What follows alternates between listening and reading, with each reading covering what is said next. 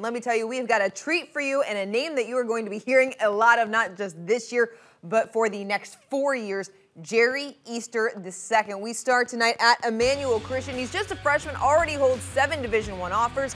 Early on, spreading the love over to Elijah Walker, who knocks down the triple from the wing. Then Walker returning the favor moments later. Easter from the top of the key buries it.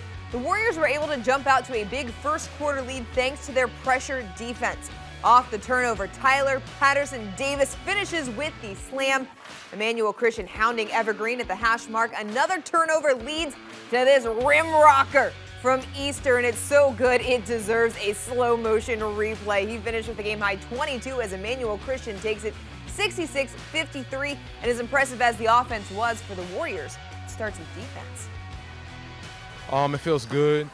I just want to thank my teammates and all that. Thank God that we just got our first win at home, and hopefully we just keep getting better and we get more wins.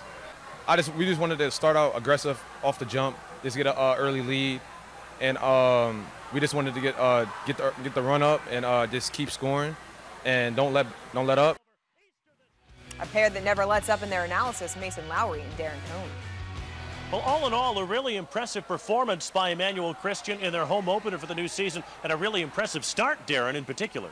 Man, it's exciting times. The unveiling of Jerry Easter and company here on their home floor. The Emmanuel Christian Warriors came out and threw the first punch. Their full court defense was swarming, and the pressure was just too much for the Evergreen Vikings to overcome, especially early on.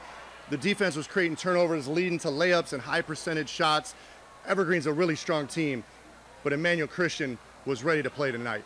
You mentioned the unveiling of Jerry Easter. Here's a kid that we've been hearing about since he was in 4th or 5th grade as being the next big thing in Toledo area basketball. Now he's here. 22 points tonight, really good on the defensive end. It's hard for a kid like that to live up to the hype, but I have a feeling he's going to do it. Well, he did tonight, right? I mean, he scored on all 3 levels. He finished at the rim. He got out in transition with some rim rattlers. He shot it from 3. But what was most impressive is his willingness to defend on the basketball and his willingness to share the ball with his teammates. I mean, he's got some really good players around him, and they all had a great performance tonight in this home court victory.